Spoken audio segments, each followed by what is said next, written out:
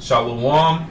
First and foremost, all praises, honor, glory, and respect due to Yahweh, Bahashem, Yahweh Shai, Bahashem, Rachar Kodash. Double honors to the apostles and elders of Great Millstone, and salutations to the hopeful elect pushing this word in truth and in sincerity. I'm the brother Yasharala with Great Millstone Chicago, and I'm going to do a quick scripture of the day. Lord willing, it's edifying. Alright, so we're going to jump straight into it. Alright, I got Hebrews 4 and 12, and it reads, "For the word of Yahweh power is quick and powerful, and sharper than any two-edged sword, piercing even to the dividing asunder of soul and spirit, and of the joints and marrow, and is a discerner of the thoughts and intents of the heart."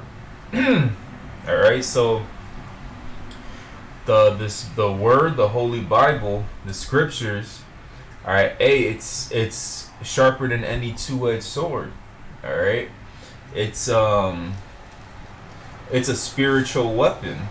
All right, because Esau, the so-called white man, he has his blessing, which is the sword, a physical, a carnal weapon.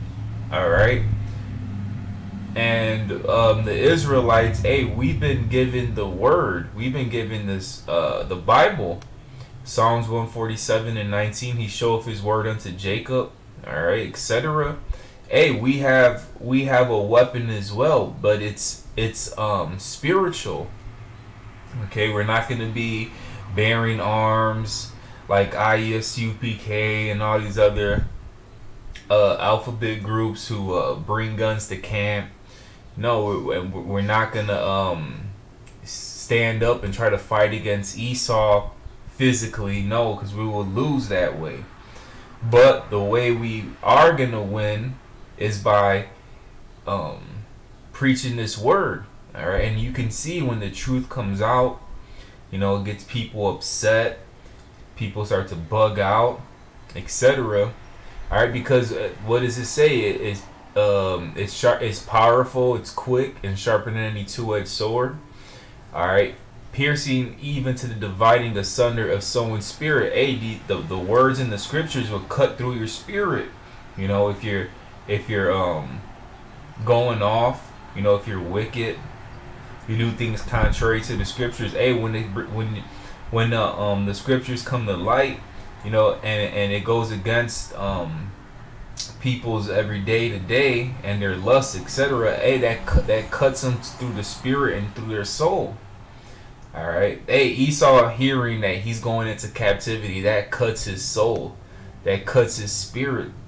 You know, telling the 2/3 you can't commit adultery or the Heavenly Father is going to kill you. You know, that cuts through their soul, cuts through their spirit. Okay.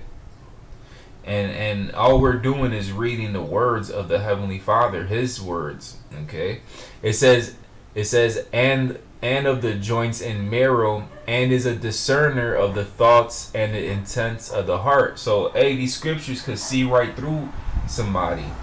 You know, they could see what kind of person they are based off of how they live, and based off of what the scriptures say how we ought to live. All right, these scriptures will show people who they really are. Okay, and we all been cut by this word, one way or another. All right, whether it's you waking up to who you are, you know, us being lied to all our lives, the real image of the God and His Son, the real names, or just our everyday day to day. That we were doing in the world, and when the light through the scriptures, the light came to us, like, oh snap, I can't do that, I can't do this. This pleases God. He doesn't like that. He doesn't, you know, and we get cut, but you know, we do better. You know, we attempt to live righteous and better than what we were before. You know, so this is you know, we everybody gets cut from the word, okay? Because it's a spiritual weapon, and it's ultimately going to take down Esau's kingdom. All right, like it says in Second Thessalonians, the second chapter, I believe it says um through the spirit of his mouth, you know, we're gonna take down Esau, Edom. All right, hey. So with that, Lord willing, this was edifying. Till next time, Shalom.